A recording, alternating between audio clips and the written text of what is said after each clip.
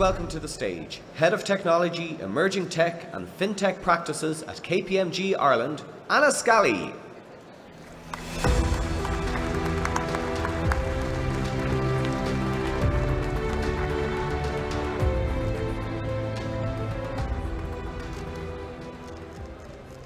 Good morning, everybody, and welcome back to day 2 of Web Summit, the biggest and best technology conference in the planet. And a special welcome to everybody joining us here this morning for MoneyConf. MoneyConf is where the leading banks, tech startups and disruptive tech companies and disruptive startups meet together.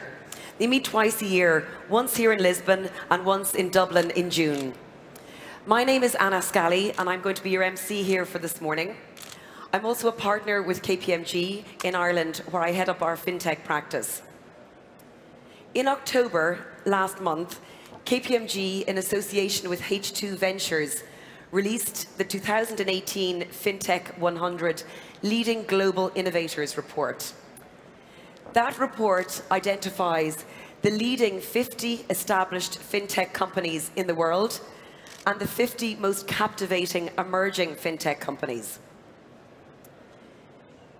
The 2018 FinTech list this year highlighted the massive acceleration of the disruption that is taking place in the financial services industry.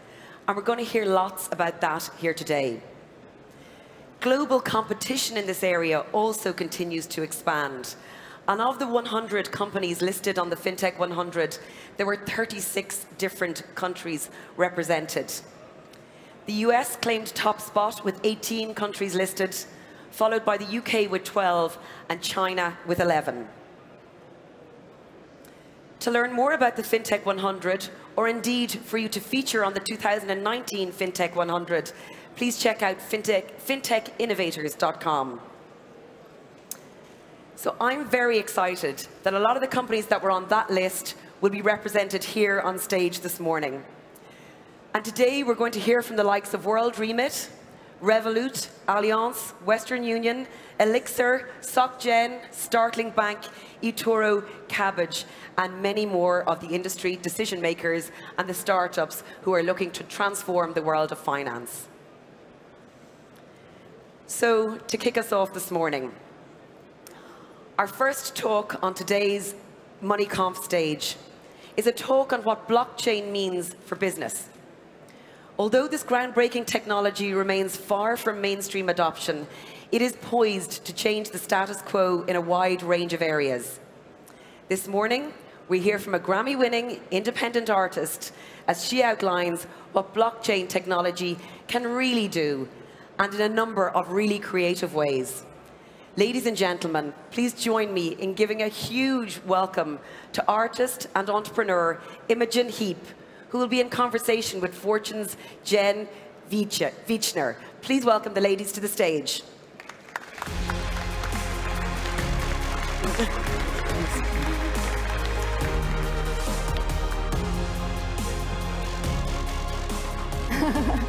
Good morning, everyone. Thanks for coming, and thank you so much for joining us, Imogen. We are so pleased to have you. Hello, everyone.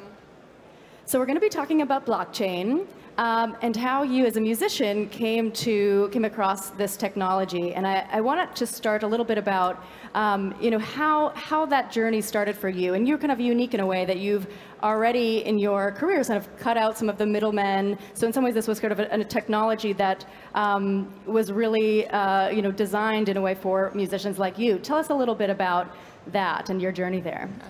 Well, I believe it's not just perfect for me. I believe it's perfect for everyone in the creative industries where they have creative output and the need or the want to share that with the world in any way, and to make it easy for people to do business with that creative thing, whether it's a piece of journalism or a song or a photograph or a video or a film. Because ultimately, a very good example maybe is I'm on tour currently, so I'm actually doing a show on Friday, or Saturday if you'd like to come. So I was in Iceland, and I was standing next to a radio presenter, and he was talking to me about tour and what we're doing. And he said, oh, I'm really embarrassed to say, but we don't have any of your music on our database. And I said, oh, don't worry. And he said, oh, I'm going to play it off YouTube, though. I was like, OK. So he played it off YouTube. But he was embarrassed because he's a radio station. He should have access to all the songs that he wants to play in the whole world at his fingertips at all times, because that's what they're meant to do, like to share music with the world. So he was embarrassed about that. But then what he has to do in order to pay me that money, every year they type in all the songs that they've played, and then that takes a very long time. And then they send that in Iceland to a company called Steph, who are the collection society who collect on behalf of the writers. And then Steph sends all of that information to 300 other collection societies around the world. And they individually have to go, oh, these 30 writers are our ones, so could you please send us the money for those 30 writers? So there's like a lot of back and forth going on. But if we just had one database of all of the songs in the world, verified, distributed, decentralized database of songs, it would save thousands and thousands of people's hours, millions of hours of people's time. Because the reality is that the money that would have got into my bank account, if it actually reaches me at all, would probably be about 5 pence for that play. But it would have cost the system at least 100 times that to make that payment to me. So it's extremely inefficient. So I got very excited about this idea of blockchain technology and a distributed database where everybody accesses and shares the same information, saving the system so much time and money, and eventually opening up all kinds of new possibilities for music makers to make money. It sounds like you actually discovered the concept, the benefits of decentralization before you even discovered blockchain as a technology. Who was it who kind of brought it to you and said, maybe this could work for what you're talking about? Yeah, I suppose 20 years of frustration in the music industry about not really knowing where things came from, why have I got this amount of money in my bank account, why has it taken 2 years to get there, not having any real way to audit anything. And I was lamenting with a friend of mine called Zoe Keating, who's a musician. She was just about to go and play at a blockchain conference as a musician. She'd just been doing a little bit of research, and I was about to release a new song called Tiny Human that I'd just written. I was a new mum of about 3 months. I was completely exhausted. I don't have a manager, don't have a record label, don't have a publisher by choice.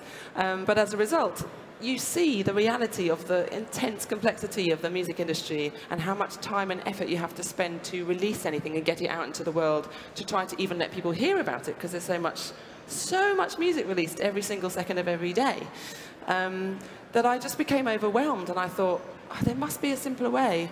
And so she told me about blockchain. And she sent me to this, I met this man called Vinay Gupta, who was the project launch lead for Ethereum, and he explained this concept of smart contracts to me. And I thought, wow, imagine the song itself with all of the data intact, all the licensing agreements, all the acknowledgements, all of the publishing, the correct lyrics, whatever you need to know about that song in one place, and that the payment of that play could happen instantaneously via a smart contract paying everyone at one time. So I did a little experiment. Instead of releasing it and trying to get people to know it was there, which it's very hard to do unless you pay a lot of money to get to kind of shout above the noise in advertising. I essentially just did an experiment, and I opened it up to blockchain developers just to say, here's all the data that you could have about a song and music services. What would you do with that? And so Ujo Music came up with the first smart contract for a song. So the smart contract is sort of designed to provide credit and then eventual payment where it's due. And you actually had a personal experience recently. You had a track featured on Ariana Grande's album, is that right? That's How did right. that? Yeah, so Ariana Grande, some of you may have heard of her, some of you may have not. She's a huge superstar. Maybe your children know about her. And she's a long-time fan of me. And one of her favorite songs is the song Good Night and Go. And to my... One of my favorites as well. Oh, really? Very good to know. So, this was written 15 years ago, and she really loved the song. And so she ended up putting it on her record, but she added a little verse. And so the actual distribution of the song is kind of, it's not 100% to me, it's 90% to me and 10% to her. So that's great. So, but then, when it came to releasing the record, my name wasn't on the album. And obviously, Ariana Grande, it's not Ariana Grande's fault. She'd be mortified. She is mortified because, she's a huge fan and she's desperately embarrassed. So what happened there is somebody just decided to not check things, and they put it on a on the liner notes, and now it's embedded in for eternity or until the next run of physical copies, that I'm not the writer. And a lot of my fans are very angry about it, and they're angry to her because they think it's her fault. So what then has to happen is I have to call up the manager, and then the manager has to call up the label, and then the label has to call up the DSPs, and then DSPs have to talk to the publishers, and da-da-da-da-da. And it takes a very long time to just say, Imogen Heap is a writer. Whereas a smart contract could do that instantaneously or almost? Yeah, well, the smart contract could deliver the payment. How we author the data into the smart contract is, or into the database for the data for the song, is what we've been developing, which is this little thing here. Is like a physical kind of example of the kind of data, which you can't see.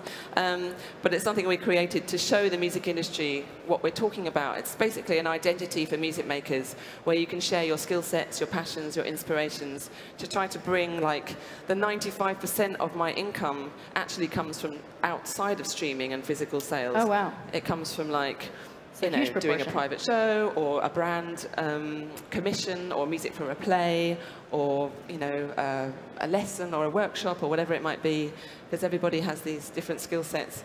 And so ultimately, in the future, I do believe maybe in the next 5 years, we will have something like this shared database where everybody's interfacing with.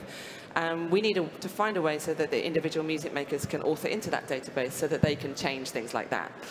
So it doesn't, again, cost the system, this person, can you call this person to this person, to actually make it happen. I could just go, Imogen Heap, verifies, connects with all the other writers and Ariana, everybody accepts, off it goes to the database, to a verified change of content. Yeah, and you've started off developing on the Ethereum blockchain, but you're looking at different protocols. Explain a little bit about how you're going about finding the right blockchain protocol to use. Yeah, yeah, it's been.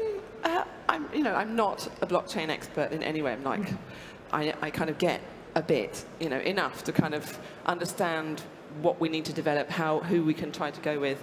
And it was a bit of a challenge understanding that the Bitcoin blockchain at the time, 4 years ago, wasn't really equipped to do this smart contract functionality, but Ethereum was.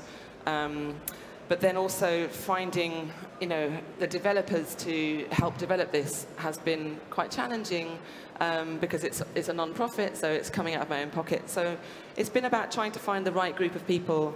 And ultimately, I met a man called Greg Meredith, who is from Archain, and it's a currently off-chain system, but it's going to be on-chain next year. And when I spoke to him about how he develops his technology, and he talked to me about patterns in nature and viable systems thinking, and this project is called Mycelia, which is the largest organism that lives beneath our feet, and trees and mushrooms grow from it. And so I talk about mycelia as being the metaphor for the songs and the music maker layer that we need in order to grow all these new services and create a flourishing in the ecosystem. So eventually we decided to go with Archain. So we're developing at the moment the identity bit on the Archain blockchain. And what's the status of the project right now? I mean, is this years away or months away? Yeah, I mean, to get to like the end of the roadmap, which I'm sure will change again and again, maybe it'll be 5-10 years. But the bit that we can already do to just start the movement to help music makers be a part of the change, and not just kind of recreate old problems, but just with blockchain technology, but actually be able to be a kind of an active member of problem solving as an individual, because we hold all the data around ourselves, around our works, around our connections, around the gear we've used, or where in the world we made that, or who were the other people making that song. So on December the 9th, which is my birthday, I always try to do things on my birthday because it's a nice excuse to get people to come and help me. It's my birthday. Absolutely. So on the 9th of December, we're going to have a very basic app that you're going to be able to download. It's going to be on test flight. It's not even going to be official in the App Store yet. Where we're just inviting musicians that we've met on this tour. We've met hundreds of thousands of musicians, to try to get a few of them to download the app, put them on the map, just to show themselves, their name and where they are in the world, and then they can then go on and verify their peers, peer-to-peer, with a QR code, and we can start to visualize and map the community of the music makers. Because I think once we start to show ourselves and show that we're data organized and we want to move into this space, we want to be part of the future, we want to help grow our ecosystem from the ground up, then maybe services might start to think, okay, that's interesting. There's 10,000 music makers, or there's 1 million music makers there who can, for example, you know, somebody like Spotify or iTunes kind of pay people to generate biographies for their services for some of the artists on, you know, the kind of lead artists. And that cost, that research into making that profile, that biography, might take 10 minutes. 10 minutes of somebody's time, done time and time and time and time again for all of the different services. And it's very out of date because they might use a company who hasn't updated you for 10 years because they don't consider you as important as somebody like Adele. So how can we help that? It's very basic. You could just have your biography that's constantly being scraped and updated. And instead of a service updating your biography maybe badly, because not everybody has a Wikipedia or whatever, we could actually be paid to do that ourselves. So it could be another source of income by generating content that services need, and making it easy for them to work with us. Yeah, where do these, you know, either it's a streaming service like Spotify or an Apple Music or, you know, any of the labels, where do they fit into this? Because it seems like, you know, if it's great for artists, you'd be getting a greater cut, but it sounds like they have an interest in preventing this from happening so they can still control it and control the money flow. No, the DSPs don't have an interest in not making friends with the music makers. Ultimately, it's an industry that's over 100 years. You know, it's come from somebody performing a song on the radio with a live band, and the songwriters, the publishers wanted to get paid for that song. So that's where the collection societies came from, is these bodies of people would go around and they would take notes of what songs they played, and then would get the money from the radio station, and then they would give that to the collection society, and then they would distribute that to the publishers, probably not to the writers, because that didn't really work out back then. So that's where it's come from, is a very kind of manual process. But for Spotify to pay me, it has to go through lots of hoops to get there. And it's, you know, it has the money, it wants to pay it out.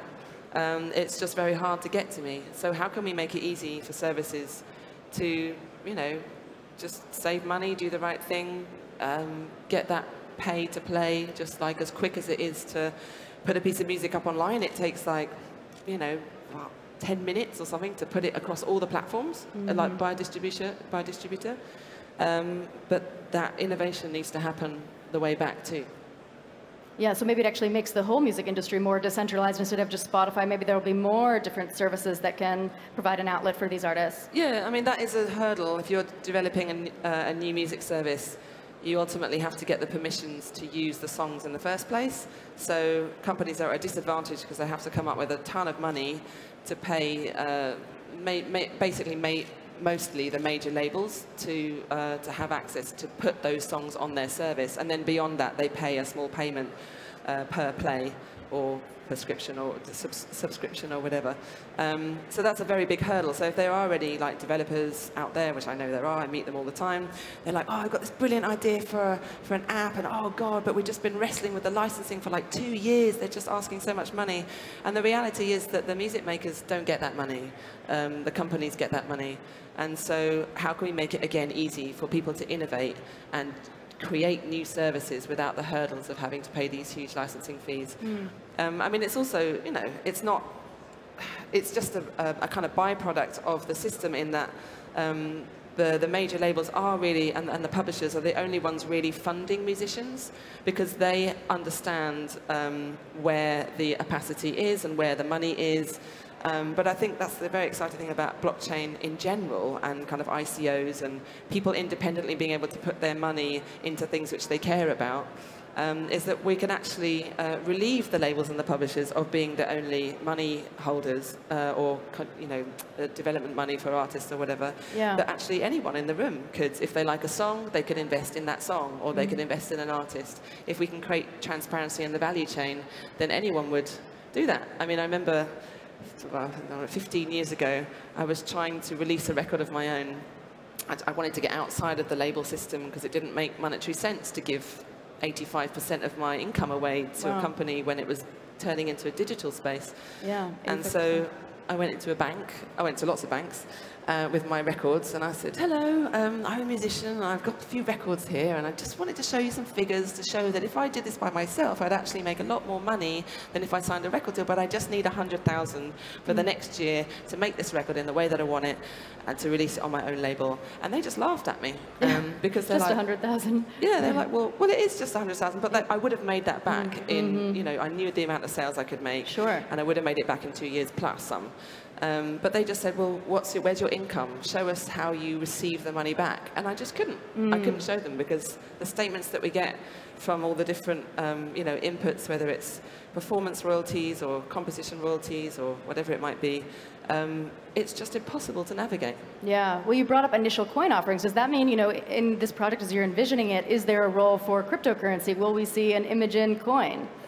Well, who knows? I mean, people have already started to develop their own coins, and I think that's something that we will see part of. Just as kind of as we now do, you might have a fan base who might kind of get, you know, special credits if they've given more time on the street delivering flyers or whatever. You know, that's what we used to do. But I think, yeah, there's a potential for investing in a person, in a product, in a brand. And I think, yeah, I was going to say something really good then, and then I saw the clock and I was like, oh no.